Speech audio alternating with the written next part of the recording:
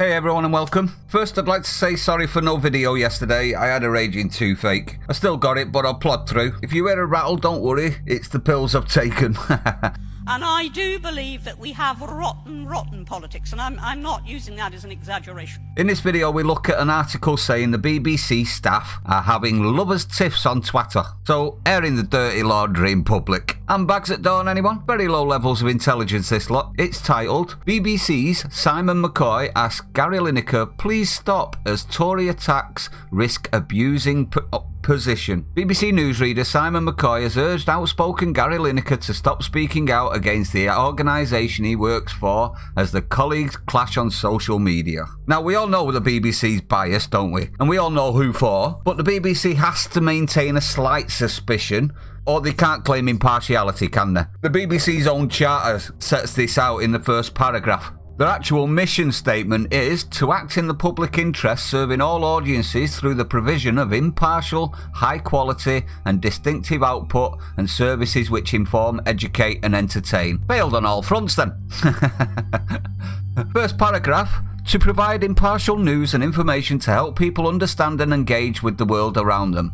I wonder when the last time they actually did any of that was, because I can't actually remember, can you? Now, in my opinion, this could finish them, as Boris and Cummings now want them licenceless. This gives perfect excuse in my opinion. And also, in the opinion of these liars, scoundrels and villains by the sound of it. Let's read. Mr Lineker tweeted around the time of yesterday's government press conference which came as Boris Johnson defended Dominic Cummings for going to Durham where his parents lived during lockdown. Many people criticised Mr Cummings for breaking the lockdown, mostly Ramonas, which he helped to implement. BBC Sports broadcaster and Match of the Day host tweeted yesterday, please stop lying. In response, Mr McCoy said, please stop.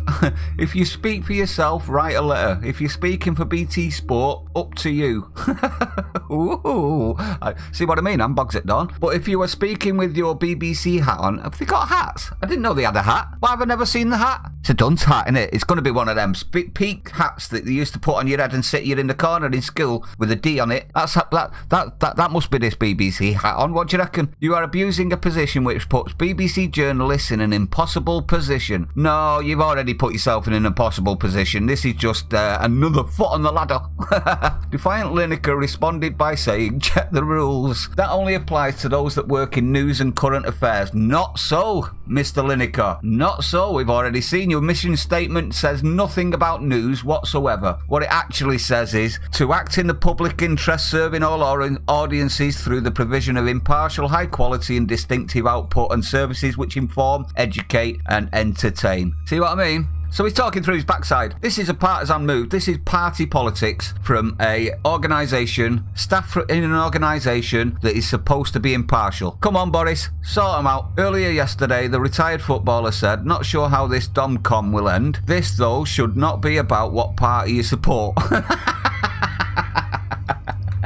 Did he come out and say anything about the other three, the Labour MPs that have been caught doing exactly the same thing? Worse so, because they were going to, what was it? A barbecue, a party, and a funeral. That was right. So mass gatherings. Didn't say anything about that, but it's not about what party you support, is it not, Gary? Oh, see the hypocrisy of these people. They just don't seem to understand. They can't even get through a tweet without discrediting themselves, can they?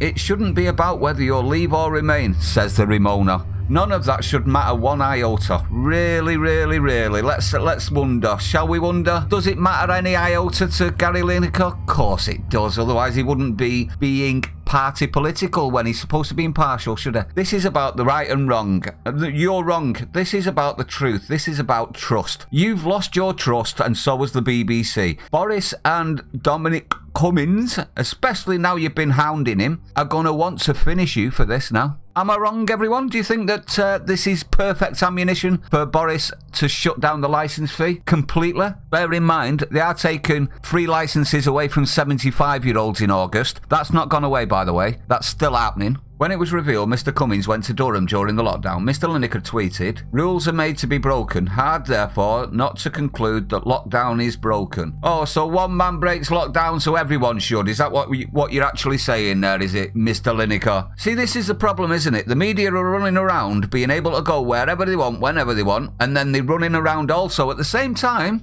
attacking normal people for doing the same. You understand why I'm really disgusted with the media at the moment?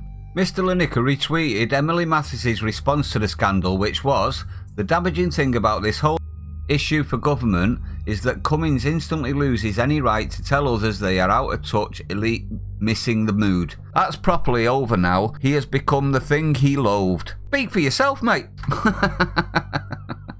Now, what's my opinions on this? I think it's absolutely hilarious. I think, what's the old adage? Left always eats itself. It looks like there's proof of it inside their own corporations now as well. I think Boris and Cummings should use this as a perfect opportunity to destroy the BBC, or at least put them back in line by removing the licence. Because we all know, we don't think, do you think that the BBC are capable of putting out any good programmes anymore? So if they went to subscription, who would pay? You know what I mean? But I'd like to know your opinion on this, everyone. Do you think it's another nail in the coffin for the BBC? Because I think it might very well be, you know. If you're new to the channel, don't forget to hit the like, comment, subscribe, hit the bell icon, share it out, everyone, and I'll see you on the next one.